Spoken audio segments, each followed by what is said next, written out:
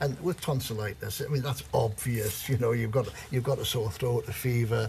We might have a picture of tonsillitis can be caused by virus and bacteria. They don't take them out anymore, do they? No, not these days. Well, of course. Now there we are.